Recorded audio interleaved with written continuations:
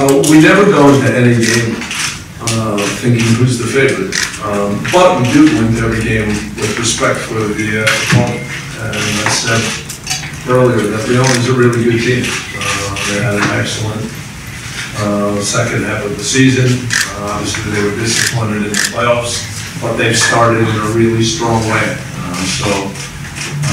We are motivated. We are a new club, but we are one that has never spoken about being new. We want to be a good team. And in order to be a good team, you have to test yourself. So that's what Champions League is about for us this year. I have had a couple of discussions at times, but for me, I appreciate good football, and I see the way the clubs operate, and it's something that would be, of course, a great challenge and a great honor. Everybody writes and talks about maybe a little disadvantage, but it can't be part of our mentality. We have to take advantage, and in order to play against a top team like León, we have to play really well, but it's something that we're motivated for.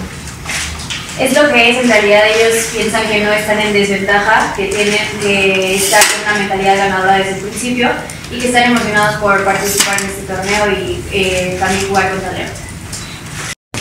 Which ones?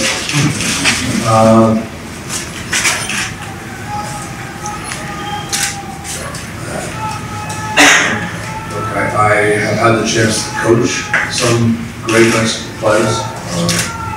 When I went to Chivas USA, one of my best signings was Claudio Suarez. Because some people said, no, he's too old. And I said, but he's so smart, he's so good. And so, you know, I enjoyed when I got that opportunity with Claudio, Paco Valencia, and Juan Pablo Garcia, and Pancho Mendoza. So I get this opportunity. Obviously, I've coached against them. So my last match with the U.S., before one of you tells me, I remember the game well, because as much as it was tough to lose the final, it was a great game.